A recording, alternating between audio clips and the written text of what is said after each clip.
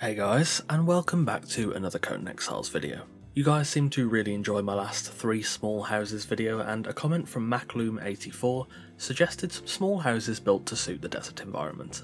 Therefore, today I give to you 3 small houses in the desert for roleplayers. So without further ado, let's get started.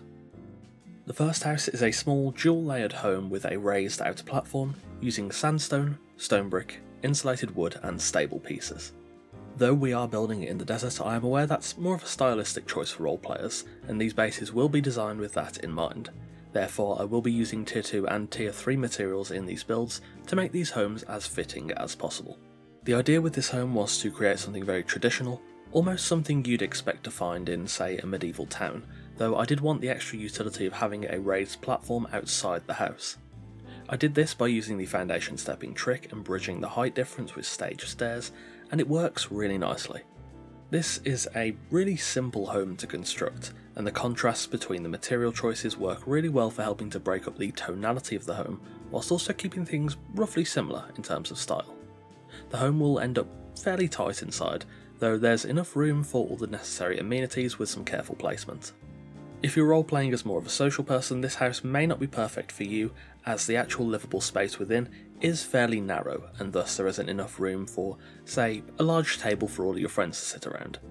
However, if you are a more solitary role-player, or you're a craftsman, the platform outside allows for some extra crafting stations, which is perfect if you want to role-play as a blacksmith, a tailor, or something similar. Overall, this build is fairly easy to construct, pretty typical of the desert, and works very well.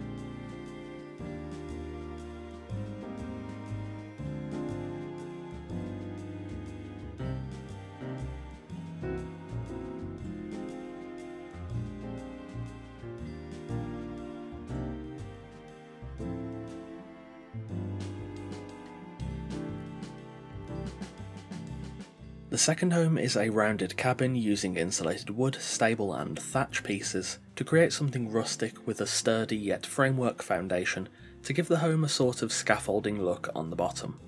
This home was a little tricky to construct given the weird stability distribution around the centre, though it can be simplified even more by just using a ladder, whereas of course I chose to be difficult and instead use a staircase. The idea with this home is to create something a little different from the usual small house design, something which has a few nooks and crannies in which you can store valuables or important items, whilst also having a very attractive and unique shape. Unfortunately, due to the design, this home is lacking on space for larger workstations, something which may deter some of you out there, but I still think it's a workable home for someone who doesn't require an extensive workshop. Outside of the functionality aspect, this house is pretty unique and offers some nice aesthetics whilst also being pretty flexible, able to work in the desert, the highlands and the jungle. Whilst the stability did make this base a little harder to construct than some others, meaning I had to make some adjustments to the side roofs, I think this build ends up looking and feeling really nice. It is somewhat cramped within, though not uncomfortably so, and it's a nice little place you can call home, perfect for a curious alchemist, or simply someone with a taste for the unique. This home is definitely an eye-catcher in terms of aesthetics, and if you are looking for something that can stand out from the rest of these small cabins out there, this should be perfect for you. The materials fit perfectly within the desert, and overall, it's a pretty good home.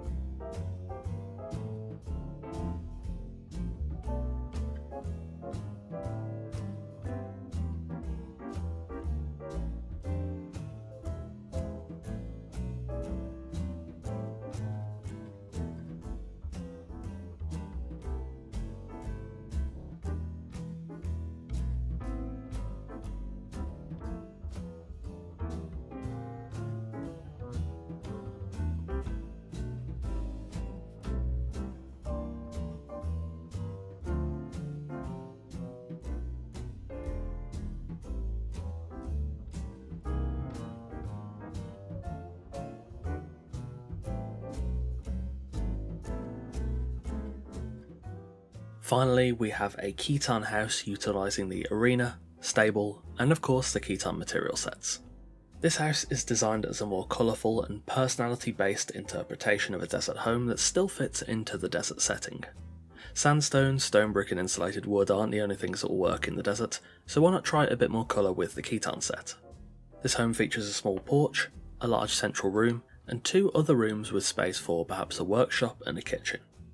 You also have an enclosed open-air porch on the right-hand side, and stairs up to an attic space designed to serve as both a bedroom and a storage space. Khitan is still one of my least used material sets, unfortunately, and whilst I have tried to incorporate it a bit more into some new builds, it just doesn't really click for me. However, there are some settings where I do really like Khitan, and I think this one works really well. The red wood nicely contrasts against the sands of the desert and the stable and arena elements of the build, whilst not being too dissimilar in tone. I also use the stable pieces to create some large windows right at the front of the home, which, given, aren't as perfect as they would be if I were using mods, but they do offer a pretty nice base game alternative. This gives a bit more light and space to the build, especially perceived space, though if you did want, a bit more security, you could simply make these windows storm glass, lattice, or you could resort to only placing windows on the second tile. This is probably the most stereotypical home out of the 3, offering ample social and living space whilst not allowing any production areas such as the kitchen or the workshop to bleed into those more cosy spaces. Of course, the Khitan theme lends itself well to, a Khitan character, so this would be a great home for one. However, you don't have to be role-playing a Khitan to have this home. It should work with a wide variety of decorations and cultural styles, aside from maybe the Argosians or the Savage Frontier folks.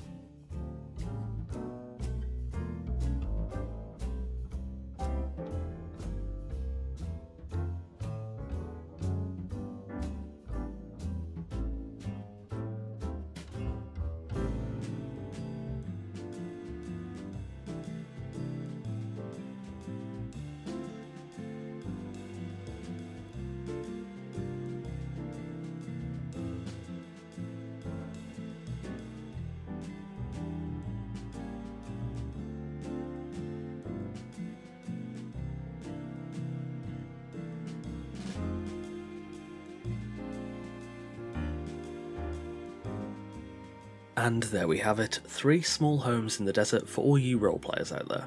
Thanks for watching. With a bit of decoration suited to your character, you can easily turn any of these designs into a really comfortable home for yourself. Thank you to MacLoom84 for the suggestion for this. This was actually pretty fun, and if you guys do enjoy this video, then I might take a look at doing something similar for some of the other biomes, especially the jungle and the frozen north.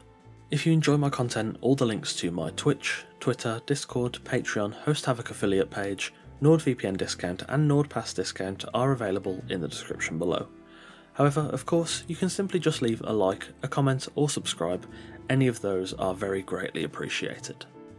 Patrons get a bunch of nice benefits, including sneak peeks of videos, your name in every video, custom made wallpapers in 1080p and 4K resolutions, full-size build blueprints, Discord roles and more. That being said, a massive thanks to all of our esteemed coffee cultists on screen now for continuing to support the channel over on Patreon.